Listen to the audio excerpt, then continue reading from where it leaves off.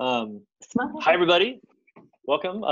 This is end of week 2 and end of week 1 for Monica and Amber. So, yeah, I'm really excited to talk to you all about just kind of how this week went. I know it's been a little chaotic, the holidays, and then like even just with Amber and Monica, just like kind of getting ramped up into what we're even doing here, right? So, this has been, it's been an interesting week, and hopefully not too stressful for you all. But yeah, the first topic on the agenda is just to do demos of what you all have done over the last week.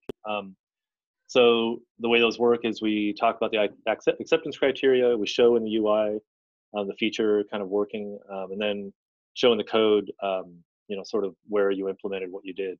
And so each pair kind of takes a turn, and then normally we would demo in production on the production URL if possible, but I know this week like we're coming in hot at the end of the week here, so demoing on localhost is totally fine.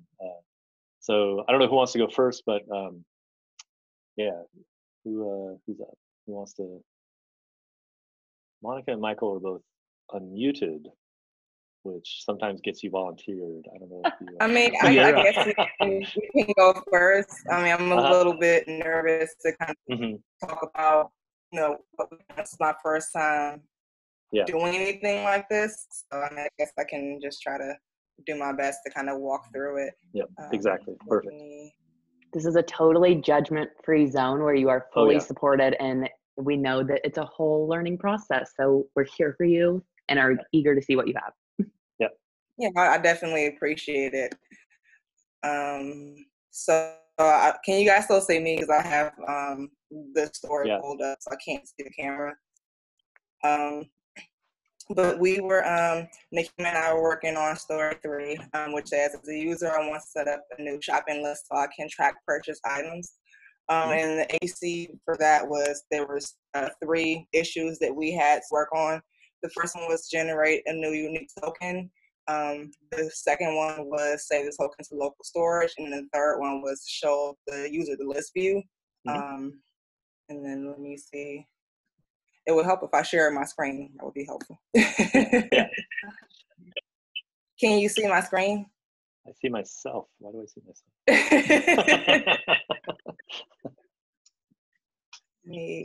Cool. And then I've had so many like technical issues with computers and laptops and everything this week. So I've been working off of Code Sandbox. The team was really just cool enough to kind of show me how to set it up and like what's going on with that. So I've been using that until I can get something a little bit more stable. So for the first one, for the new unique token, so we kind of went with the example code that was posted in the story, where it says the gist.github link, and that actually worked really well. So I'm trying to find exactly which page we posted that to. It's in that helpers folder, or wait, the actual token code. Because I know we made it into a new list was the file we were working on. Let's see here. And then I can't even get I'm trying to get this to go down so we can see the entire code, but for some reason it's not letting me go up and down. My apologies. There we go. Oh, there we go. Cool.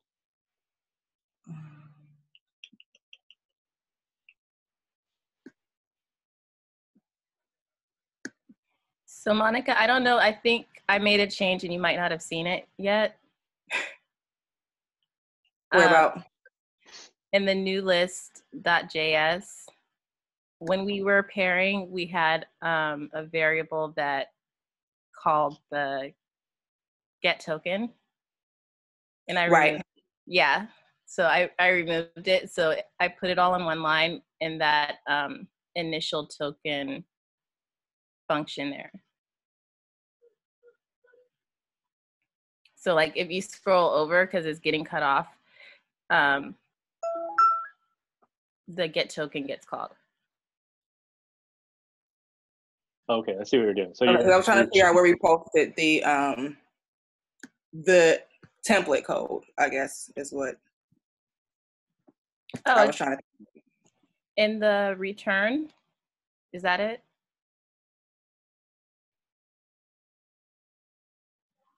Yeah, so line 21 and 21 to 29, I guess. That's where the HTML gets rendered. That token JavaScript file you looked at earlier with the list of words in the top, I think the actual code to generate the token is farther down in the same file. If that's the one. Yeah, that's the one that I was trying to show first. Oh, okay. Okay. Yeah. So helpers tokens.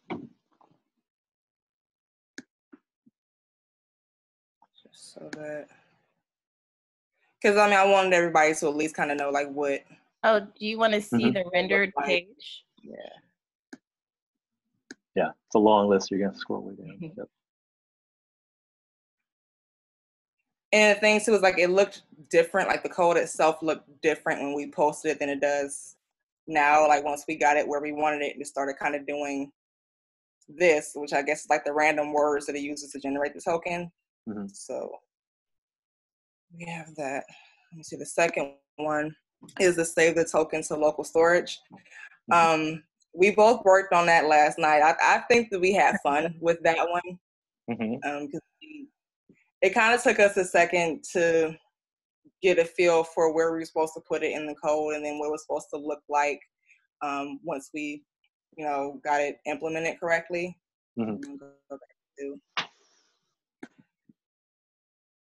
So this is how we did the, how we say this local storage.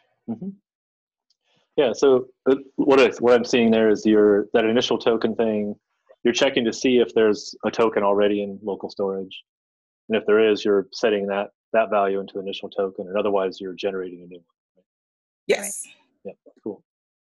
Yeah, we kind of were a little bit confused as to how it was supposed to work because we weren't sure like how use effect played into that. So there was definitely some issues with infinite loops.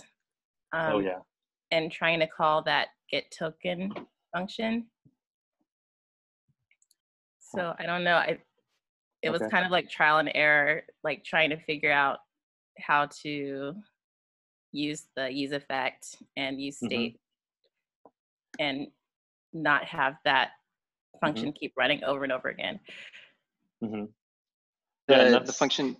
Yeah, go ahead, Steve, because that's stuff that I'm not super familiar with. So, are you saying the function that gets? You're saying the function that gets the token out of local storage, right? Yeah. So or the one that generates the token, because I think at first it was just like going nonstop, generating new tokens. When I tried to use the get token function to set the state. Right.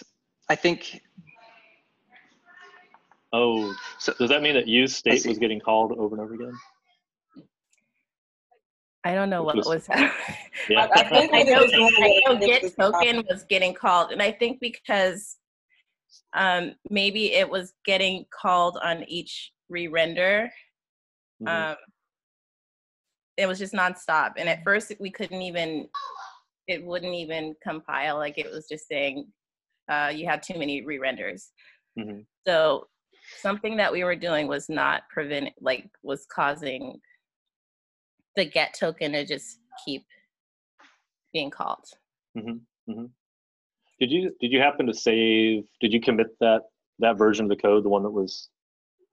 No, I think we kind of asked for help in Slack. Was that last night? I think. Yeah, that was last night. Okay. And I pasted some code that was like working enough to show up, but was like constantly generating new tokens and displaying it. I see your gist. Yeah. Okay. Let's kind of go back down. So I think we had another line of code here, and it was just it was the generate token. We had a Oh, variable generate token, and then we had token, and we kind of had it within that use effect function. So it was like every time we would re-render the yeah, page, I it was forgot about that. We Yeah, had so we an had to take it extra out. line that was setting setting the token, so it wasn't getting. We were using the use state set token inside the use effect, so it just kept making a new token because we didn't right, do yeah, that. yeah. That's cool. Looks like you got it worked out though. Very good. And the last one is the user, oh the view. Oh no, go ahead. I'm sorry. I'm sorry. No, you were good. I was just gonna ask if you could show our page. Yeah, hang on. And I actually don't really know how to do it from here. I'm just gonna be honest. I don't know how to. You can just make that right panel wider again, because that's the app there. Yeah. That's one way, I think.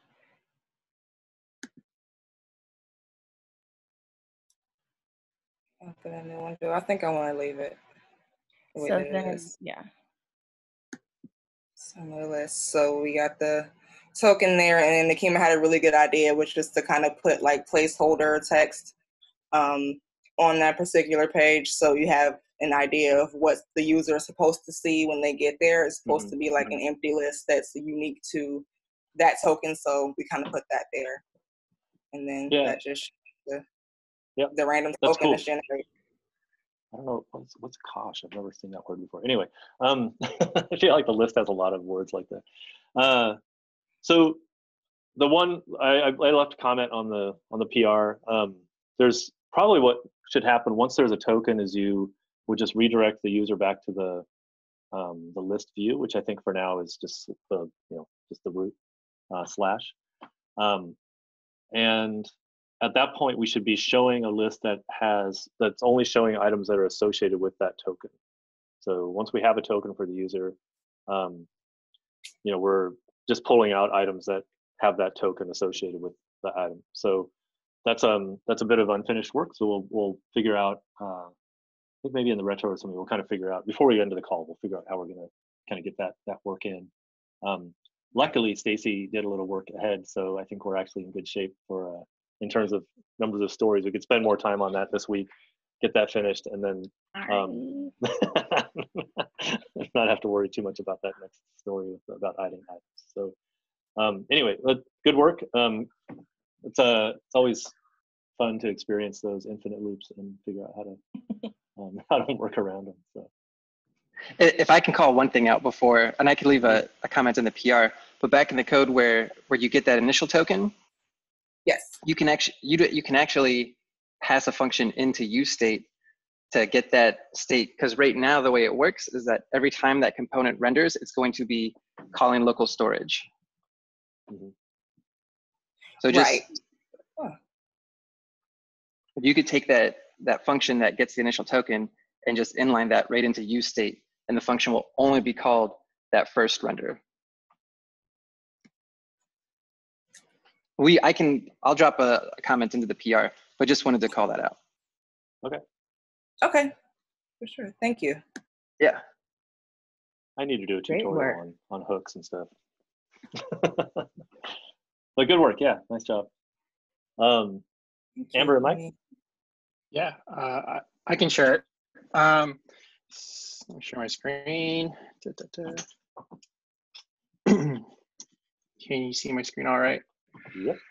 Okay, awesome. So we were tasked to do, well, first off, I want to say, holler at Amber for being really flexible during my time of traveling and all the hectic non-sleeps and coming back to the US. So thank you so much.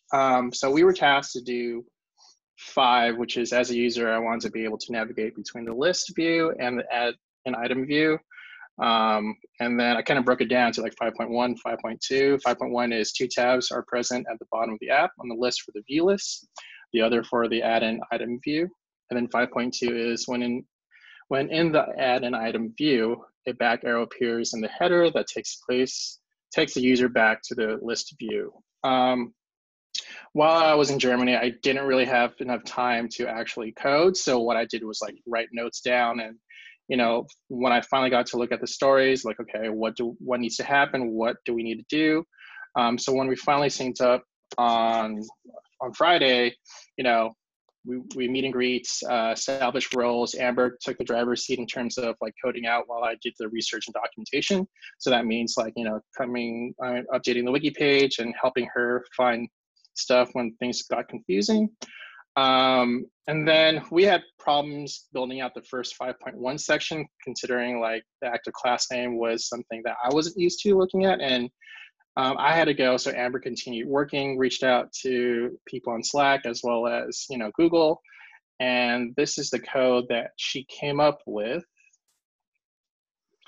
And I can actually share you the actual thing. Look at you with a shortcut. You don't want to have to type those other 3 characters for yarn, right? ZSH has really changed my life in the terminal, so I'm still a newbie at it, but it's been really helpful.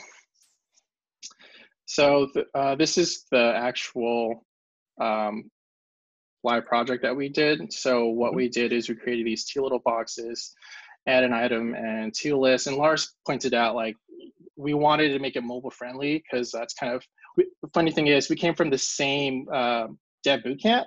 So lots of like the stuff that we learned is similar. So it really helped us a lot when we built this out. So we wanted to make sure everything was mobile friendly. So when you click on to add an item, you don't have to click on the exact, oh, what happened to it? The exact page. Oh, there it goes. So when you want to add an item, you go here and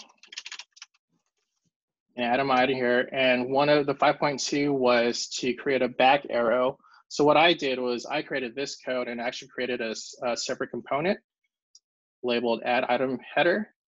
And all I did was bring this component to the add item page here. So that our thought process was like, if we decided to create new headers, maybe we can change this add item header to like a main header so we can use it for different places throughout the pages. Nice. And then I just went on Vector Arts and chose this back button, and it goes right back to the add item list. The challenges we faced was really timing. Considering I just came back, I felt like I didn't contribute as much as I wanted to, but we were able to figure out ways to bounce back and forth. And when we finally met yesterday, we were both like finished both of the different stories that we worked on, and ended up finishing the task yesterday. So it was awesome. Yeah, nice. Amber, would you like to add more stuff? I'm trying to think. No, you're pretty thorough. Like when I was doing the tabs at the bottom for the home page, I had started out using float because like our bootcamp Thankful was they taught us float initially, but like the end of our CSX section, they were pretty much like, you need to use Flexbox, like you need to like they didn't like specifically said it, but the implication was that you need to like be abreast of new technologies and be implementing the newest technology. And Flexbox is the newest CSS thing, so don't really use float. But I was like, but float makes sense, and I ended up fiddling with it for like longer than I needed to because it was just like barely lining up, almost lining up, and all that good stuff. So I ended up just like using Flexbox and then just fixing it to the bottom using Position Absolute. Along with we did change the router on our project as well. So like the slash, what I view is like the home page whenever you like, pull up something in Yarn Start, that's like our home page as opposed to like what it is now that it pulls up the list. So I moved some of those around as well. Yeah, right there. But yeah, that's it. Cool. Very good. Yeah, I really like, I really appreciate everybody's flexibility this week and kind of working around schedules and all those kind of things. And like Steve said and Stacey said in the chat, just really good like communication in the channel and all that kind of stuff. It really helps us kind of stay up on what y'all are working on. Yeah, and it's going to be interesting to I think to merge the code. I think maybe we have a couple. We're going to need to kind of settle on one pattern for our URLs. I think that slash it's kind of your entry to the app, right? And so that should have probably the responsibility of understanding whether the user has a token. If they don't have a token, prompt them to either like to make a token, and then once they have a token, take them to the list view, and then they have the option to kind of add something to the list or look at the list, right? Like those are probably the things. We'll figure all that stuff out. Let's try to keep that in mind when we're merging the two PRs. Cool. Yeah, nice work. Anybody have any other questions or feedback or anything? Yeah, when we're doing CSS styling, do you want us to follow like the BEM methodologies, or are we following any type of methodology when doing CSS, the way we label things? Yeah, I mean, if people aren't familiar with BEM, I can't remember what it stands for, but it's Blocks, elements, modifiers. Yeah, BEM. I always found BEM really confusing when I was a developer, but we don't have a methodology necessarily that we're following. So whatever works for y'all is fine. But the early stories, we really don't need to focus too much on the styling. Like we have a couple of stories towards the end where we can go in and kind of try to make the interface look a little nicer. Like we should probably need to focus mostly on the functionality. If you get it done on Tuesday or something and want to spend some time styling the app, I think that's great. But probably most weeks you're going to be like, we have plenty on our plate to kind of just like get these things, kind of functioning. A little bit of styling to like pin those things at the bottom of the page makes a lot of sense. But I wouldn't, spend a ton of time making, the list items look really good at this point. There'll be stories later on to do that. Cool. Awesome. All right. So, thank you all. Good job. I'm gonna take over the sharing if that's all right. Mike? Yeah, all yours. Cool. Awesome. So we're gonna do our first retro. So I've posted a couple times, and it's in I think the meeting invite too, about sort of how the retros work. But y'all can see that, I assume, with my screen. So there's now a project in your kind of space here with this week 2 retro, and there's 3 columns. Let me get rid of that. So the idea, what we're doing basically is we're going to talk about the previous 2 weeks. We share appreciations of each other. If somebody did something that was helpful to you, or anything, like we'll just share those kinds of things. We'll talk about what we did over the last 2 weeks that went well. Like those are the things that we want to keep doing over the coming 2 weeks. Make sure we don't kind of lose sight of them, and then what things we can improve. So if there are things that didn't go so well or whatever, like we can talk about those things, and we'll try to pick maybe just one thing or maybe 2 things out of that list to focus on improving for the next couple of weeks.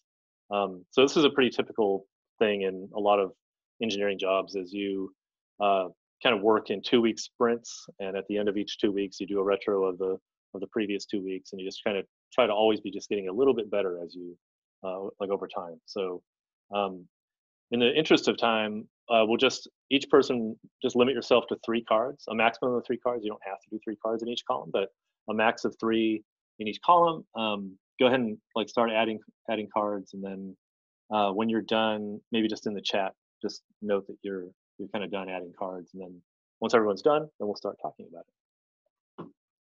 One thing that we did in our most recent retro for the other cohort was, instead of creating individual cards for each of the 3 things, if you just create one card with 3 bullet points in it, makes it a little easier to find your items as you're like going through and discussing them. Good point, Stacey. Also, another hot tip, throughout your 2 weeks, if you like keep notes somewhere about these things, it'll make these retros so much easier for you, because you get so pressured at the time to be like, I don't remember what happened the last 2 weeks. So just think, like, from now going forward for the next 2 weeks, if something happens and you're thinking about it, just jot it down so that when the time comes, you're like ready to go.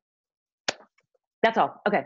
since I wasn't involved, I'm going to pop off. Very good job, everyone. So Thanks, excited Stacey. to see We'll see you everything you later. did. Bye. And so these cards should cover both week 1 and week 2. So I know Monica and Amber, you weren't here for week 1, but there may be a couple of items other folks want to add for that. So dumb question. So with the cards, because I've never done this before, so are we typing out each section as we're on the live call and then talking about what it was that? Yeah. We'll just take a few minutes to add our cards here on the board, and then so each of you should have this pulled up in your own browser, and you can just hit this kind of plus sign thing to add a new card to the column. Does that make sense? Yeah, okay, I see. Because I was trying to figure out, I'm like, how am I minimizing this? Yeah, I had it all the way up. I'm like, I can't get to it. I'm actually going to stop sharing while I'm adding cards, but I'm self-conscious of it. Okay, yeah, this is interesting too. Like, I've never heard of the concept of retros, and I think it's a really good idea, and I think it's a good way to like stay organized. Just be able to look back.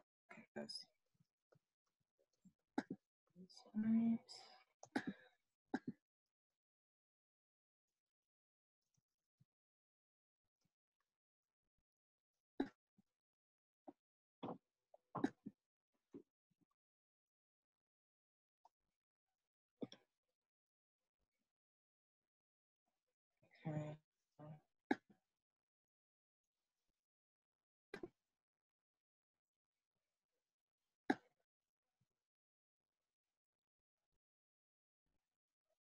And is there a link for the retro? So I'm looking, I don't see that particular tab. So I just put in the posted chat. it. Yeah, it's this Okay. project /3 thing.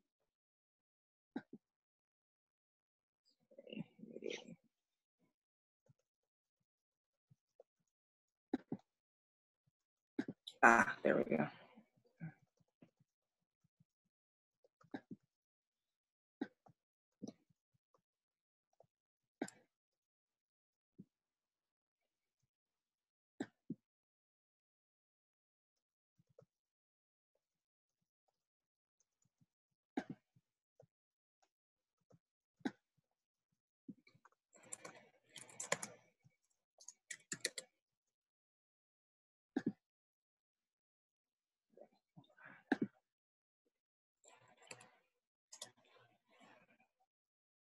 Okay, cool.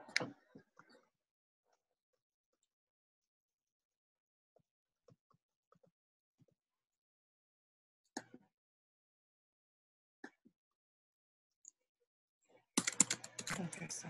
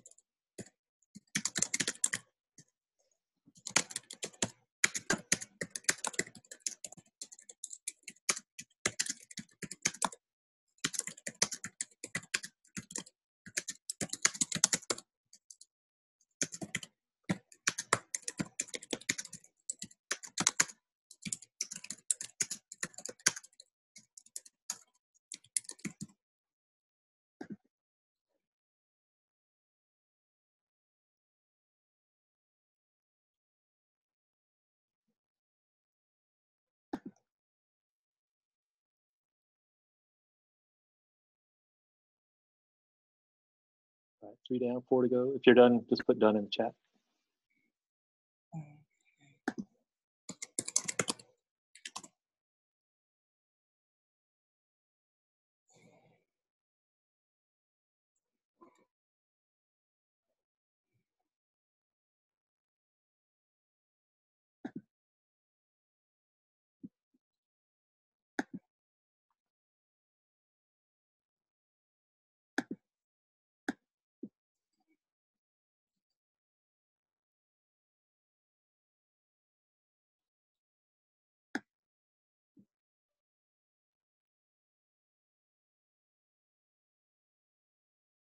Is that everybody? Let's see. 1, 2, 3, 4, 5, 6, 7. Oh yeah. Okay. Sorry. That's everybody. Cool. So the random order has me going first, which yeah, it's fine.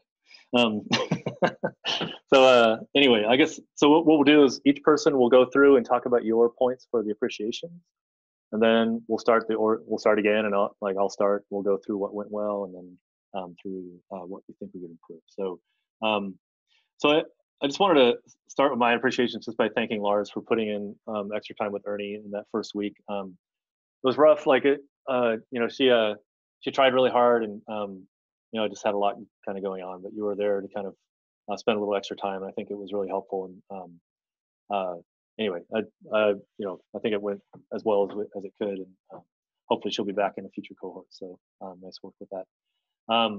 And then just for everybody, just kind of thank you for rolling with what was kind of a rocky start to the cohort. A couple people dropping out, and Monica and Amber, just love that you were flexible and willing to kind of jump in even after we already had the train kind of leaving the station. So thank you for that.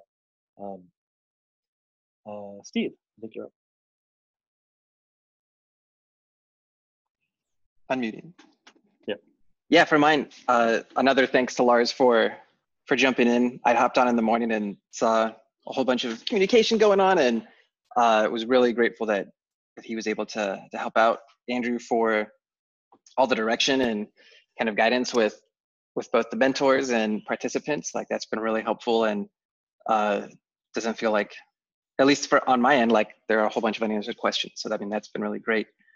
And then to the whole team, Nakia, Mike, Amber, and Monica, like we're just taking care of business and getting it done and getting those PRs out.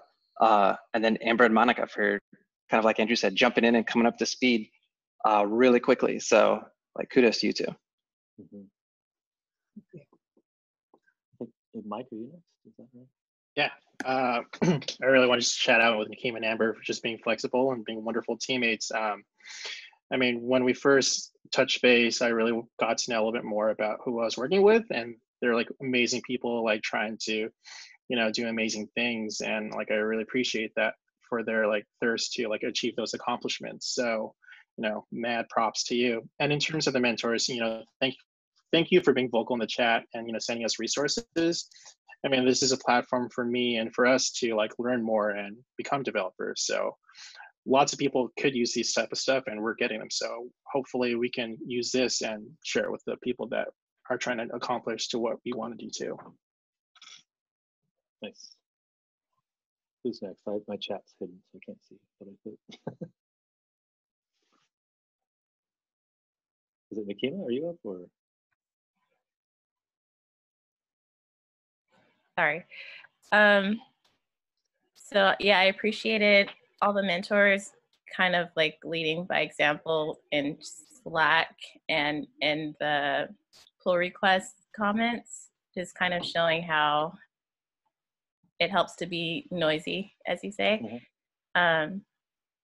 And yeah, to both of my partners, it was just really cool to get to know you a little bit and to work with you. And I felt like totally honored to get a chance to spend time with them and pair with them. And special thanks to Monica and Amber for jumping in. Mm-hmm. Nice. Who's next?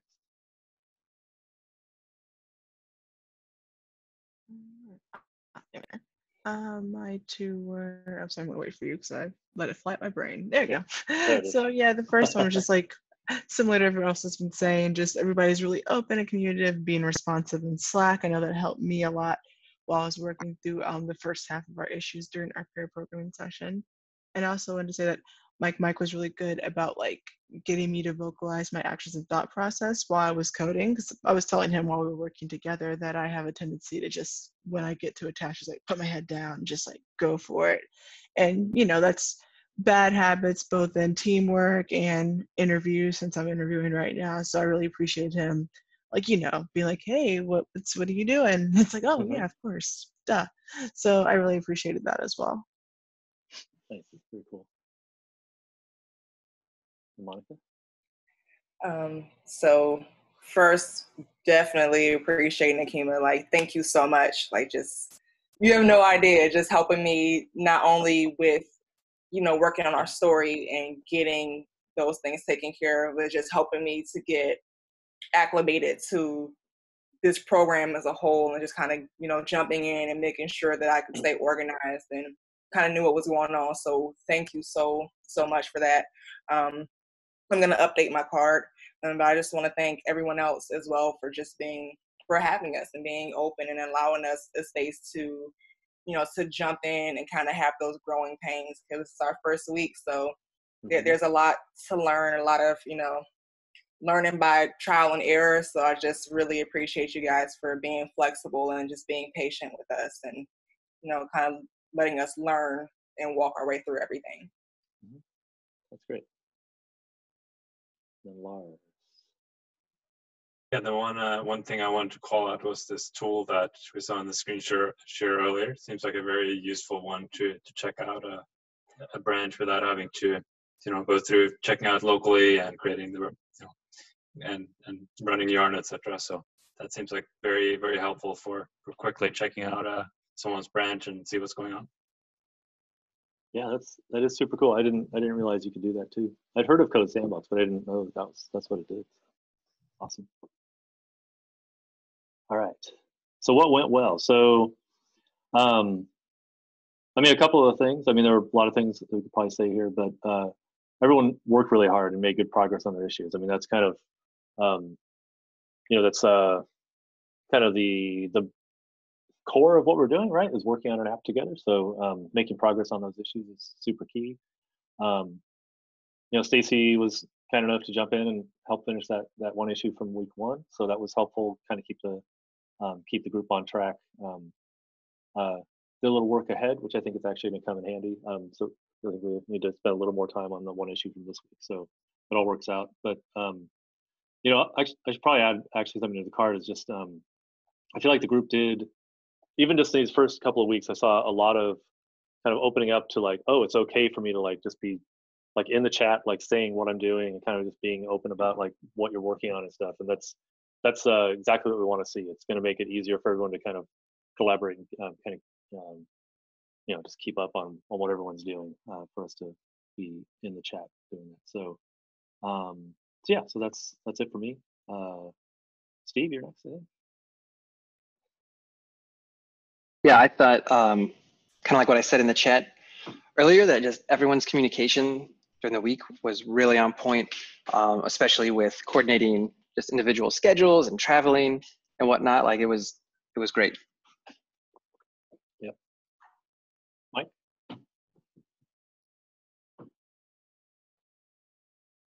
You're muted. I was muted. Sorry about that. Primarily for me, it was finishing the stories on time when on vacation. Prior to joining Collab Lab, I reached out to Andrew, like, I'll be on vacation. Will this be possible? And he mentioned like, only if you make it possible. I'm like, yeah, I'll make it possible. So that went really well after eating bratwurst and beers in Germany while coding. That was really fun. And then what's awesome about this team is, the feedback, sharing ideas, and the open-mindedness. I've done some pair programming before, and I feel like this cohort has been amazing in terms of vocalizing, their thought process or giving structured criticism, so that like you can better your code. And I really appreciate about that with this team. Mm-hmm. Cool. I think Nakima's next, right? Yeah, I think what went well was, with everything going on, that we still got a good amount of time to work together. like synchronously. So, Mm-hmm. And I didn't write it down, but yeah, I think I noticed also that people are opening up, and I guess, I don't know what's the word, like just being more in contact with each other in Slack. So yeah, that's it for me. Great. Amber, are you next? So yeah, I pretty much am saying the same thing everyone else is saying, because I mean, I did want to especially highlight the fact that like during the holiday season, December as a whole, but also right before Christmas, people tend to just fall by the wayside for one reason or another. So I am truly impressed that like a bunch of people got together and handled a bunch of tasks like with an efficient amount of time in a particularly inefficient time of year. So I think that's definitely worth like saying that it's a good thing. And I just feel like both with me and Michael and Nakima and Monica that like it all just happened really easily. It's like, oh, like I don't know. Typically, when you try and plan with people that have lives, like you just get a lot more speed bumps than we usually did, and it just kind of went really smoothly. So I thought that was really nice. Cool. So yeah, just kind of piggybacking off of what everybody said about communication being really open and flowing between all of us. I think that that's really helpful, and it's really helpful for, you know, someone like me or like Amber kind of coming in new and not knowing what to expect. You know, if those channels are open, we kind of always know what's going on and we're always in the loop. So I feel like that was really good. That went well as far as everybody just talking to each other. In particular, again, Nakima just being really vocal in Slack and just really flexible about, you know, when we can make time to, you know, get together and start working on our stories. So I feel like that went well also. Very good. I don't think I have too much more to add here. Just second or thirding the communication part that I saw. So which I thought was really good this week. Yeah, for sure. Cool. All right, so what we can improve. So I don't know how we improve this. I mean, it was something that didn't go great. It was just having that kind of tough start with a couple people dropping out. We were talking about this kind of different ways of just kind of making sure people are kind of ready to do Collab Lab, or like we're not getting someone in over their head, or like people really have the time to do it and all those kinds of things. So just making sure it's a good fit. So we're going to do some refinement to our kind of how we admit people into the program to make this more rare. I mean, it could always happen. So, and then I guess the only other thing I might make a suggestion that, so, I mean, when I wrote all these stories out, it was all based on my own having built this app before, and there, you know, I have a different set of knowledge than any of you do, and like we all, you know, it's a Venn diagram. We all have overlapping bits of knowledge, but I'm now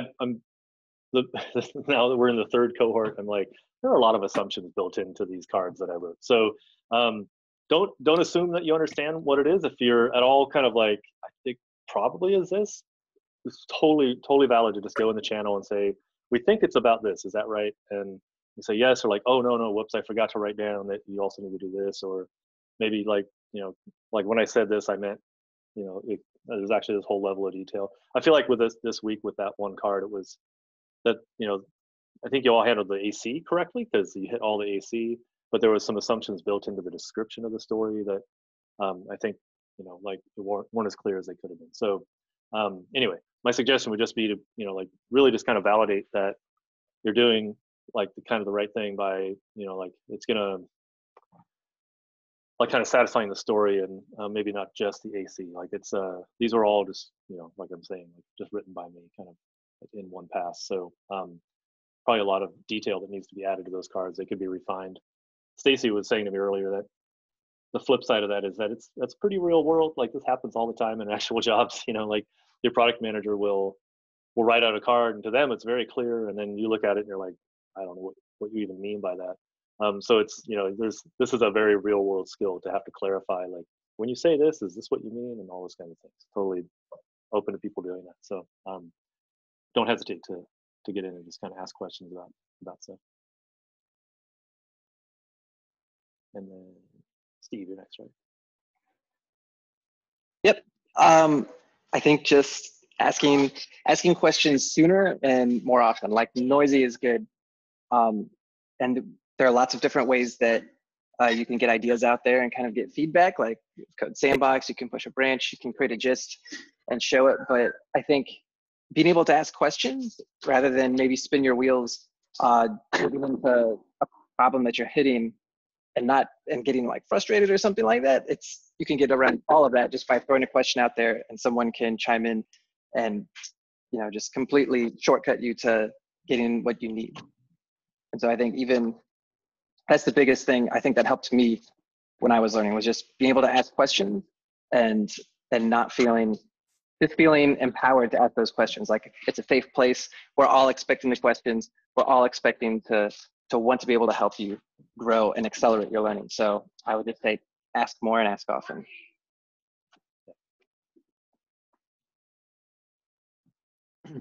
I think for me, best practices and how it can be a better remote individual contributor. I feel like sometimes I don't think I'm doing enough, and maybe finding more resources, like what other people's experiences being a remote developer, and seeing their side of things and how we can learn better, become better developers that way. Me not being afraid and asking for help. I think having a background in technical recruiting and like interviewing software engineers as a living has kind of put me into kind of an imposter syndrome mindset, because these people are super intelligent and came from CS degree background. So it was really hard for me to really vocalize like, oh, am I doing this right? How can I ask that question to people that are already developers? So kind of getting over that hump and being more vocal about that. And like what Andrew and Steve says, just being more vocal with the team and keeping up with that. Cool. Thanks. So I guess my feedback, it's kind of related to, or it's the flip side of what went well, because what went well is we had a good amount of time to pair program, but on the other hand, I don't think we really worked together in the in-between time. So I think it might be something that could be improved, is like maybe more communication and more back and forth when we're not meeting in real time. And I think also this was probably not, it wasn't a normal week. Like we switched up teams and stuff. So so like the routine housekeeping stuff, like making a branch and like starting the wiki, like I think that should be out of the way quicker than it was this time. Mm-hmm.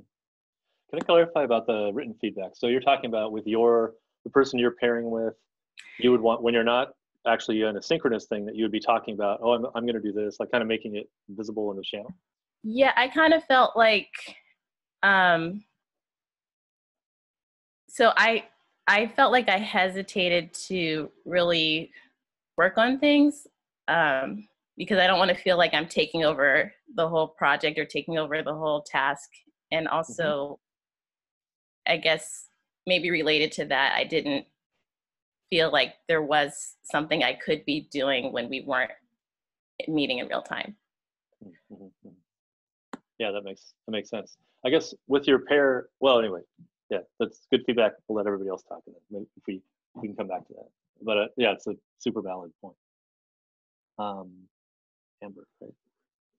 And well, mine actually is going to piggyback more off of Nakima's, because I do have like having more communication, because I feel like most people have like a natural tendency to like under communicate, whether it's because of like their own pride or they don't want to feel like they're in the way or whatever your like reasoning behind it is.